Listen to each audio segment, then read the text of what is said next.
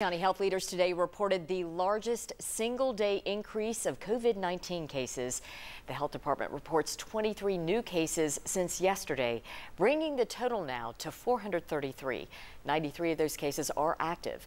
The health department says some of these new cases are part of existing clusters, but not all of them.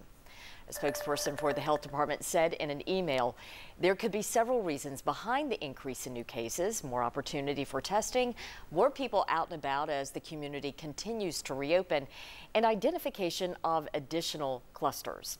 We are working several clusters that range from businesses to social gatherings. Now, across the state, Tennessee is reporting its second highest single-day increase of cases during the pandemic. The health department reports 821 new cases and 14 new deaths. 65% of patients have recovered. Governor